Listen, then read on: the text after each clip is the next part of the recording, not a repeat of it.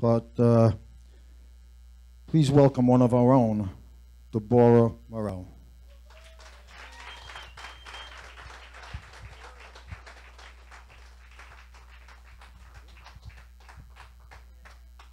Hello. Oh, awesome. It's loud. Or am I loud? I'm not sure.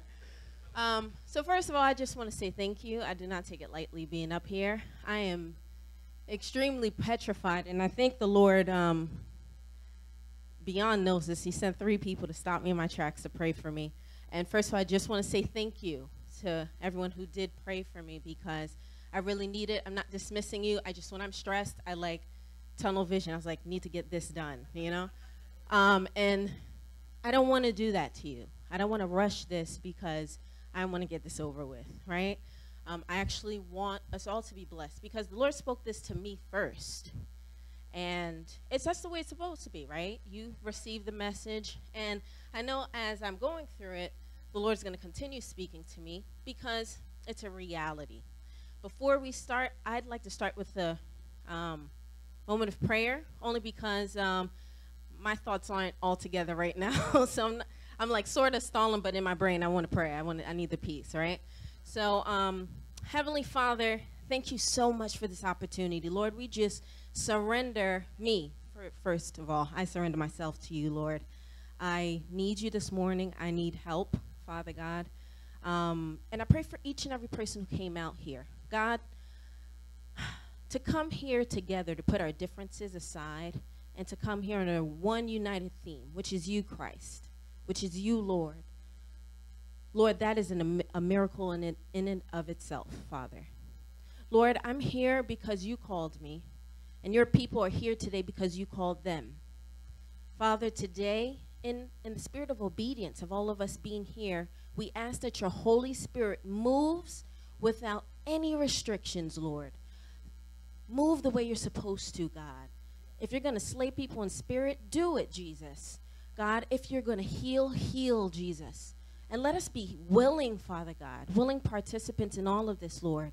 Let us allow you to move the way you want to move. Let us, cast aside our boxes of how you're supposed to move, but allow you to move the way you see fit for us, Father God. We thank you, Lord. We bless your name. In your name we pray. Amen. Whew. Oh, I get a clap.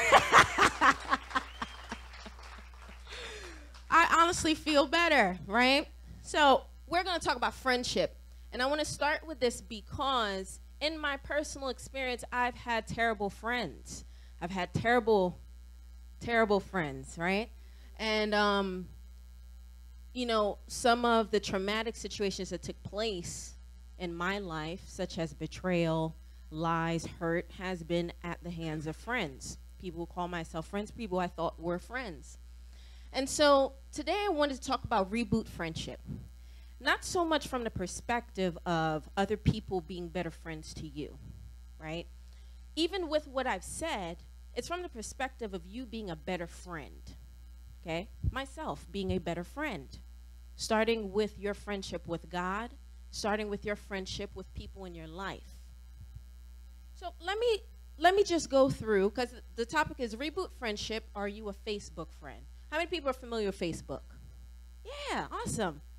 Right? So I don't hate Facebook. Let's be clear about that, okay? I don't hate Facebook. I have a Facebook that is deactivated. But every now and then I go in and check up and see what's going on. Then I deactivate it again because it's what works for me right now in my life. So the problem with Facebook friends, or what we call friend, there's an option to friend people on Facebook, is that it's one-sided, usually generated by self-interest. Either like, oh, this person is really cool, love to have them part of my social network. Or, oh, I need to up my friend count, this person is one more body, one more name in that list, right? Does that seem fair, guys? No, I'm not saying everybody does this. Let's be clear. Some people genuinely like, I want my family, I want my mom, I want my dad as my friends on Facebook. But I'm talking about the general common thought that happens when you see like a celebrity on Facebook, when you see someone that may be from your job, usually from a general place of self-interest, right? Also, Facebook friendship requires little to no maintenance, right? Whereas someone, your friend right now, you will follow up with them. You'll call them, you'll stop over, you'll invite them over, you know, you'll do birthday, milestone celebrations with them. On Facebook, how many of those people do you really invite, you know, to a party, right? Or to like a baptism, right? That's funny. So it really requires little to no maintenance, right? Also, it's fleeting. Someone can be your friend today on Facebook, and then you know, they piss you off or they say something that didn't sound right, or they're drama, right? And you unfriend them. How many people have unfriended people? All right, I unfriended a lot of people. So honestly, the point of this is to say that the majority of friends on Facebook or on social network, right, Instagram, so on and so forth, right? I'm focused on Facebook because that's really what a lot of people use now. But the majority of those friendships, they're superficial, right? They're not really moving the human connection forward. They're not establishing anything really, right? So I want to come to a place of scripture and talk about friendship. Ecclesiastes, well, I said that wrong. Ecclesiastes 4, verses 9 through 10 and verse 12. It says, two people are better than one. When two people work together, they get more work done. If one person falls, the other person can reach out to help. But those who are alone when they fall have no one to help them. An enemy might be able to defeat one person, but two people can stand back to back to defend each other. And three people are even stronger. They're like a rope that has three parts wrapped together. It is very hard to break. Amen? Now, this is a friendship that I want. This is a friendship that I'm fortunate to have. As everyone knows, Crystal is my best friend, right? Not because we're on a worship team together. Actually, through our friendship, we started a band in college. And honestly, she always talks about this, so I'm going to bring it up. I like hounded her down in college. She was trying to play me out. Like, she's not my friend, right? So we became friends, and then from there, a series of things happened. For example, I shared with her, you know, when she had her children, I became godmothers to her children because I hold that place in her life as her friend. So the point here I want to help you guys to reflect is really reflect in your life right now. Are you a good friend to the people in your life right now? And I'm really going to give you a moment to think about that. Because, see, most people, they're thinking about themselves. I'm a good person. I care about people. I'm sympathetic. I know right from wrong. Right, that's awesome. That's all probably great and probably true. But I'm talking about in the terms and the perspective of someone else. Are you a good friend? See, it seems like when we look at Facebook, we're like, you know, social media created this. This never existed before Facebook and Instagram and all this public stuff. There's no more privacy. But is that the truth? Because people like this existed before Facebook. How many people know people like that, right? They're not deep at all. They don't care about your life. When they come to you, it's usually about them, right? It's how much you can benefit them. It's what they can get out of you. It's how further they can get by you being in their life, correct? If you've never met someone like that, God bless you, you know? I have met several people like that, and it's unfortunate because it not only affects their friendship, but it affects their relationship as families. It may not be to you. That may not be a situation in your life. Maybe your family is amazing. Maybe it's perfect. Maybe it's great. Maybe there are some areas you can work on, or maybe it's in a place of disaster. Right? And I'm asking you to step back and look, you know, what is my friendship with God like? Is he just my friend? Is that it? He's my friend. He does for me. I can call him when I need to get a bailout. Or are you a friend to God? Amen? It's kind of quiet. So Facebook uses this acronym all the time, BFF, Best Friends Forever, right? This is really from the perspective, what I'm going to break down here is really from place of close friendship. This is what the study is talking about. So University of Missouri did a study of friendships in the lives of adults. These are the three things that they stated happens when an adult has friendships, right? Again, friendship, not a casual friend, because they did specify in the study. Not a casual friend, like somebody you see who's an associate, you don't really know much about them. Not that. Talk about a close friend, okay? With a close friend, they found that it boosts physical immune system, right? So in a study conducted on older adults, they noticed that autoimmune was boosted. And so if anybody knows about autoimmune disease, one of the symptoms is that, you're fatigued, and there's like several different other symptoms. But I like this because in Scripture, when you think about your friendship with God, one of the things he talks about is as your friend, as your God, he will renew your strength. Amen? So now this is coming from a place of, obviously it's a secular study, but I want to correlate it to Scripture as we're talking. That makes sense? Yeah? I'm a nerd. I like facts, right? I love to hear about Scripture. Scripture is very inspirational, and Scripture is my way of life. But it's awesome when you can find scientific studies that backs up what Scripture is saying. Also talks about emotional support system. Stronger possibility of withstanding or sustaining a traumatic life event, okay? Not everyone has gone through this yet, but before you die, you will go through one traumatic event. I'm sorry to make it sound so matter of fact, but you will, right? And for those who have gone through maybe one or two or a couple traumatic life events, you'll remember those friends who stood by you, right? If you had the death of a loved one, if you have a devastating marriage, if a situation happened with your children, something bad, whatever the case may be, you remember the friends who were there for you, right? And so in Scripture, we look at and we see Jesus Christ, how he talks about he's the comforter, how he comes side by side next to you. He left, when he was leaving, he left the Holy Spirit, right? The Paraclete to come next to you, to come alongside of you in life, the Holy Spirit. Amen? Healthier mental health status, right? So pretty much people with close friends in their life, not only do they have a better chance at boosting physical immune system and emotional support system, but a healthier mental health status, meaning you're less prone to anxiety and depression. This is important because, when we look at Scripture, several Scripture talks about Jesus Christ stating to you and I, don't be afraid. Do not be anxious. I am here. Amen?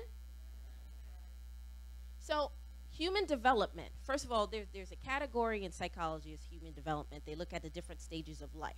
They believe that as you go through different stages of life, so from I'm breaking this down very, very much so, okay? So there's the infant stage, there's the toddler stage, there's the preteen stage, there's debates if teenage, adolescence existed at one point, and then there's the adult stage, then there's the later life stage. You need to successfully go through every stage in order to be a fully functional adult, okay? That's what human development theorists believe, okay? And so part of human development theorists, they state that for children, right, part of, measuring their growth and development is looking at their friendships, their capability and ability to have friends. Isn't that interesting, right? And then you look at, and it makes sense because you look at certain adults who call themselves loners or so on and so forth, right? They also have a problem connecting with other people, okay? Now, Scripture, biblically, we're going to get into that, friendship is held with high regard, okay?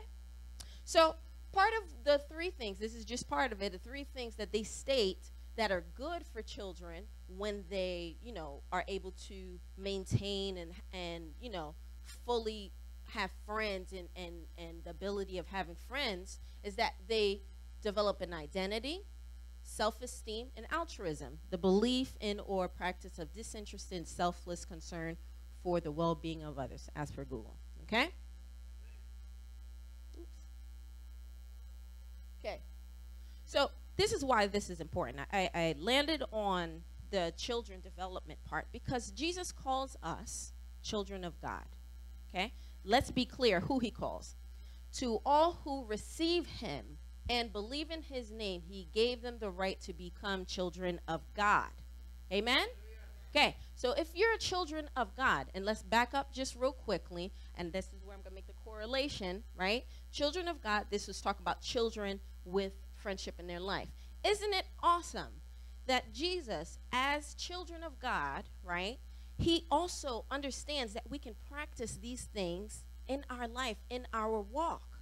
Because as children of God, to develop our identity with friends, correct? Right? Our friendship with God and our friends with others, our identity is built. Okay? It states here, a good tree cannot bear bad fruit, nor can a bad tree bear, a good tree cannot bear bad fruit, nor can a bad tree bear good fruit. Therefore, by their fruits you will know them. So your identity is that you bear these good fruits that resemble Jesus Christ. Are we all on the same page? Yes? Right? And so your identity is created. You can tell who is serving the Lord by the fruits of the Spirit, correct? Amen? And so when we look at stuff with people with malice, envy, jealousy, greediness, those people rarely have friends, correct? Or if they have friends, it's very dysfunctional, correct? Self-esteem. Let us then approach God's throne of grace with confidence so that we may receive mercy and find grace to help us in our time of need. So the Lord gives us confidence to come to him. Hello? Confidence to approach the Father. Confidence to, imagine, I don't go up to friends and ask them, can I borrow money? Did I say friends? I meant to say strangers. I don't go up to strangers and ask them, can I borrow money?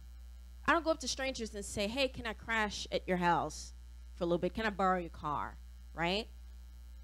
You only do those type of things with friends. You can ask a favor of a friend, correct? It also goes on in Song of Solomon, says, oh, my love, you are altogether beautiful and fair. There is no flaw nor blemish in you. Now, wouldn't this make you feel good? To know that someone says, because I know I have flaws. I most definitely have flaws, right?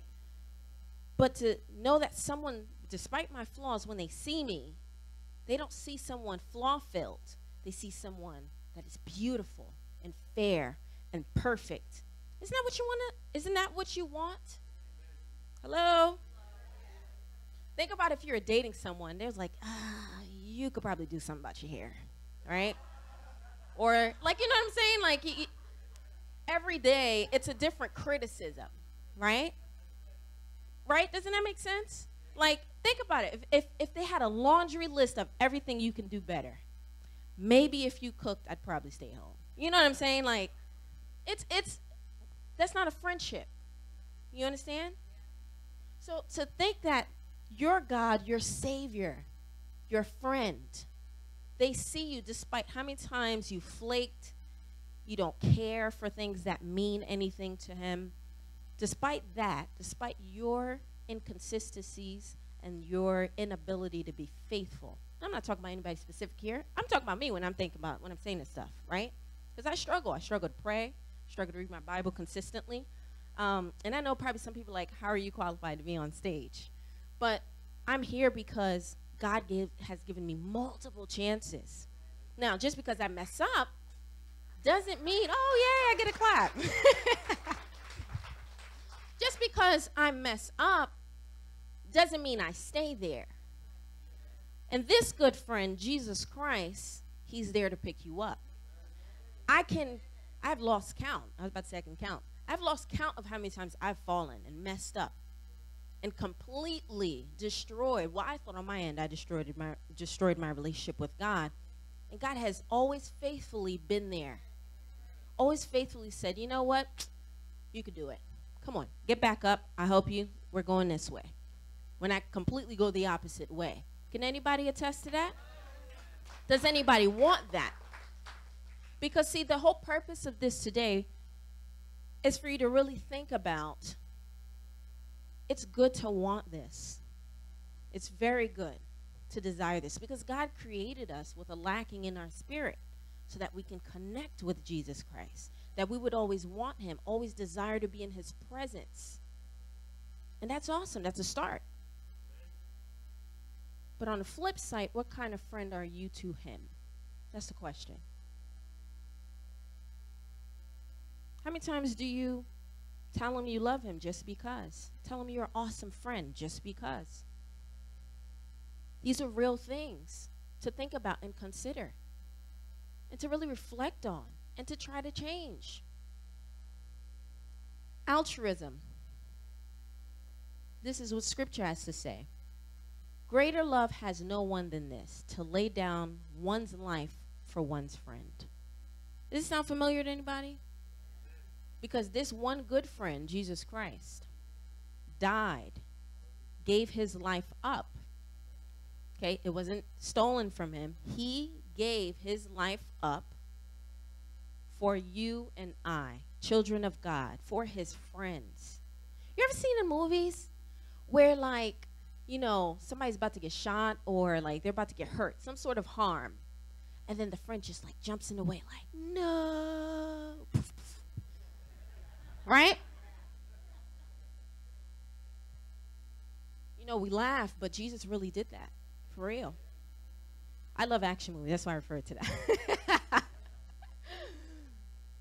But seriously, you know, when we think about Jesus Christ and how much he sacrificed for us, and we go back to the secular definition, where it says that what children learn through friendship is the belief or practice of disinterested or selfless concern for the well-being of others.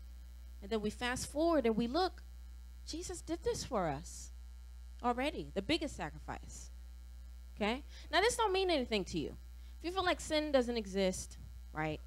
Life is whatever we make it. You know, I'm here today, gone tomorrow.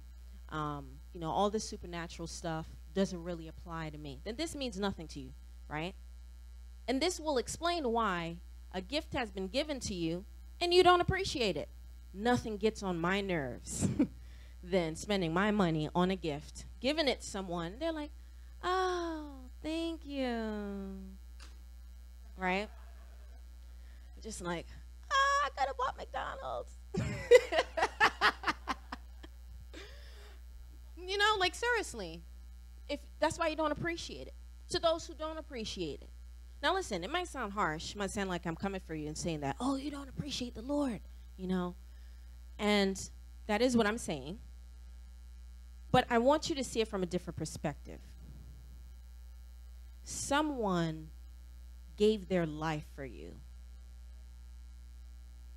Jesus Christ is a person, physical, tangible being that came on earth and died for you and I. Knowing that there was no possible chance of you doing this by yourself. You could never conquer death. You could never conquer sin. You would never be able to do it. I would never be able to do it, no matter how strong you think you are. You would never be able to do it.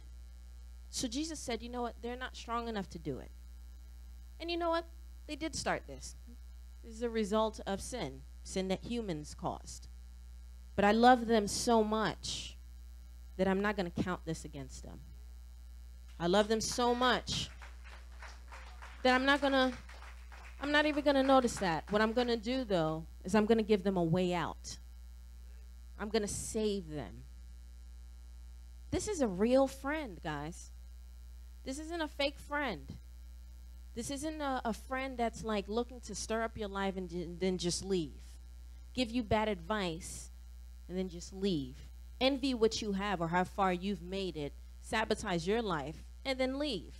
Or spread rumors and gossip about you, and then leave. This is not that type of friend. This is a real friend. Once again, he died for you and I. See, for me, my life is so precious, right? It's so precious. There's certain things I do to make sure I'm still alive, right? You too, right? Some people exercise, some people diet. Some people make sure they enjoy the best of their life, right? Because they understand that stress and stuff, these take away from your life, right? There's certain things you do to make sure you're still alive, although life is not guaranteed to anyone. But you know, you everything within your control, you want to make sure you do it so that you're still alive. Now think about if I told you, listen, this person on the other side of the world did this, did that. It's all their fault. They don't really care about you. But I think it'd be a good idea if you gave up your life for them. It would really save them a death penalty. It'd be like, what? Psych, I'm not doing that. You know? It would really, right? If you really think about it, it's inconceivable. You can't comprehend that. Why someone who knows this person, first of all, you ever seen people who come to you with the same problem 6 million times? And you say, listen, just do X. They decide to do everything but what you said. Then they come back like, oh my God, he left me. And I'm like, I told you, right? Imagine that you are that person. You are that person. You literally are. You are that person. You mess up every day. Before he died for you, humans were destroying the ecosystem, one another, earth, everything. He died, and they're still doing it, right? There are a couple people, not a couple people, we have a good church going, that people are really coming to him, seeking him from generation to generation. We have people who really, truly, and understand this friendship with God and who are coming to him. But think about it. Wars, famine, human trafficking, right? Evil, just evil, pure evil going on. We create and find different ways to self-destruct every day as a group of people. And yet, after he died for you, he continued to provide and protect you. He continued to watch over you. He continues to love you. Every morning, he breathes his breath into you to give you life. As you're walking, as you're meeting different people, do you know how many freak accidents happen when people walking down the sidewalk? Matter of fact, I love going to the city, but still, you always hear in the city, like some freak accident, like something from the sky fell, and like, you know, some random car drove into a group of people. It actually happened, right? Recently, but that always happens. Or like some shooting and this and the third. And think about in areas where it's not so populated, and you hear these crazy accidents. You hear about people who sleep and don't wake up. And you think about this friend who does this for you, watch over you, protects you. Can we praise him for that? Thank him for that?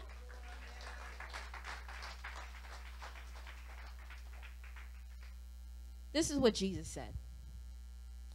John 15, verse 5. I no longer call you servants, because a servant does not know his master's business. Instead, I have called you friends. For everything that I learned from my Father, I made known to you. Amen?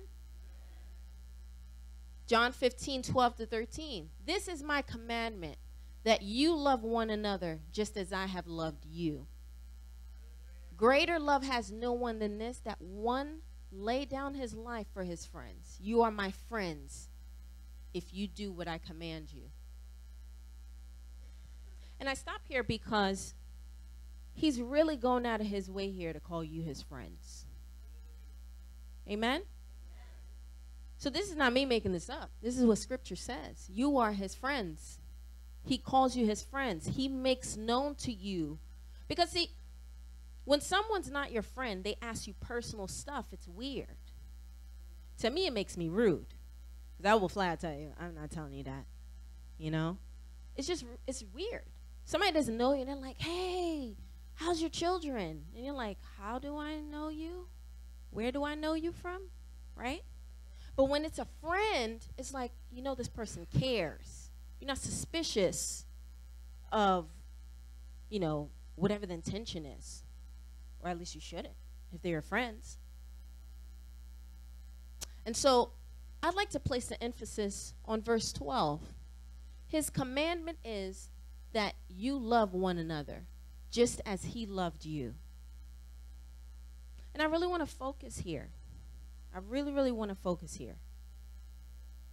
Love is sacrifice. Love is truly sacrifice. And it requires you to put someone else before yourself.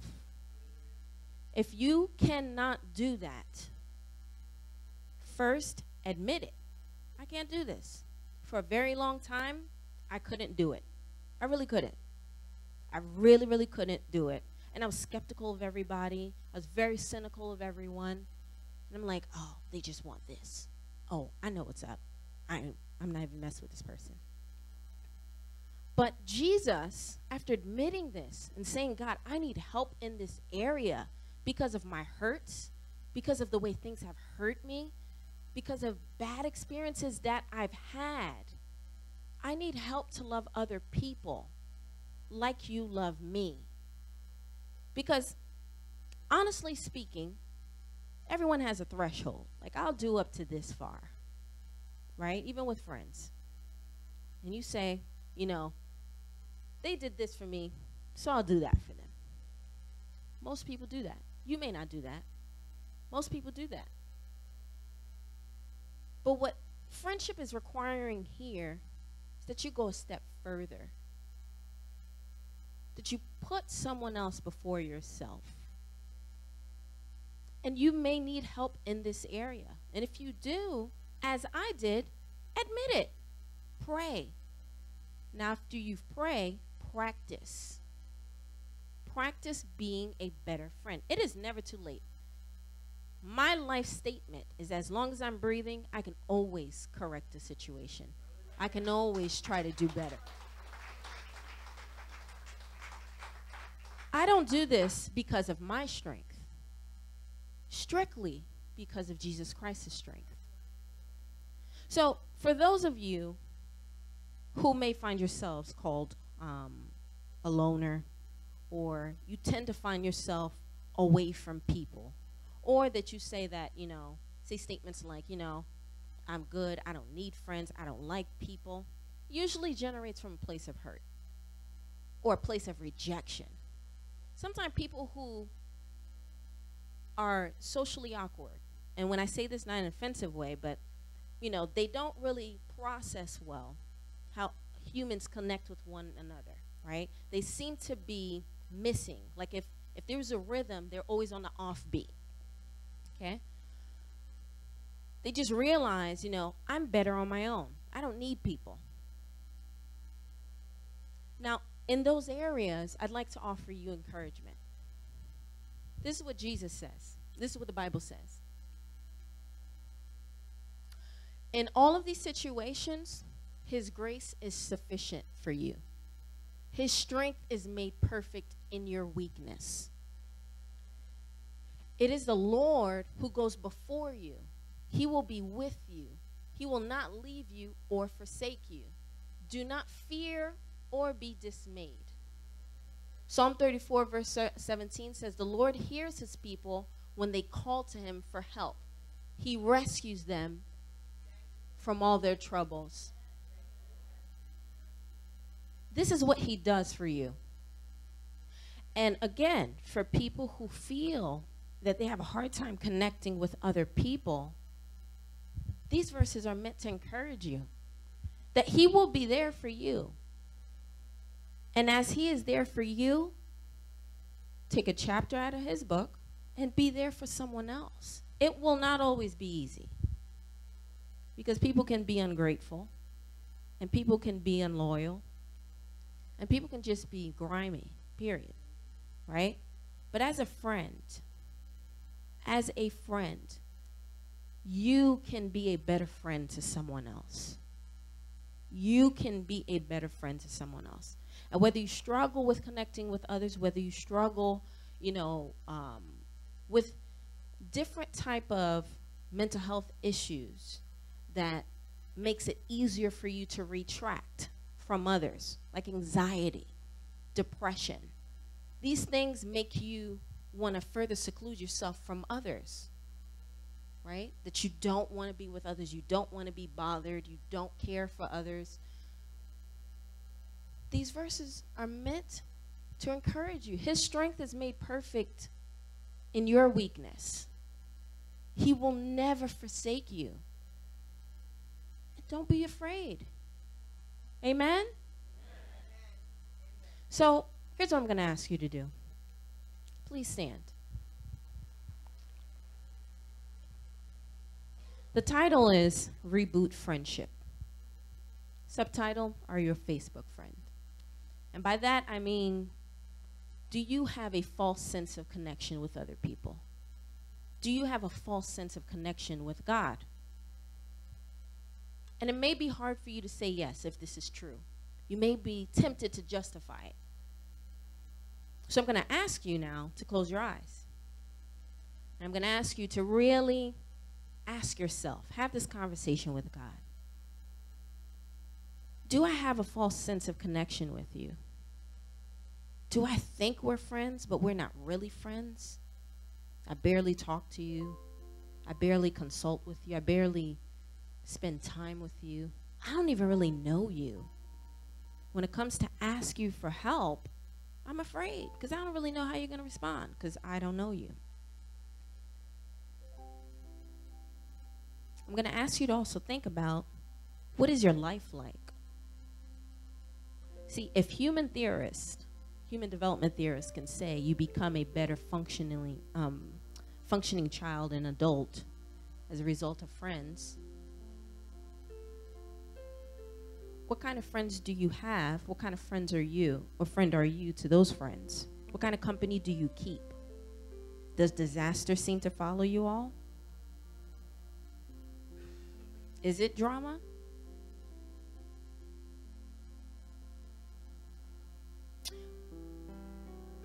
Finally, I'm going to ask you to think about your relationship with God.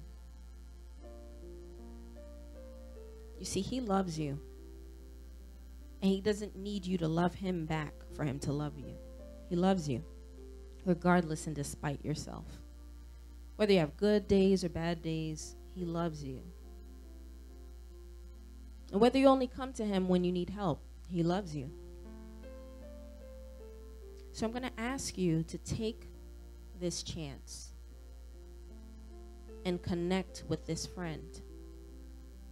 Connect with this person who saw you centuries ago before you were born and saw that you had potential, saw that you were beautiful, without flaw, and that you're perfect, worth dying for.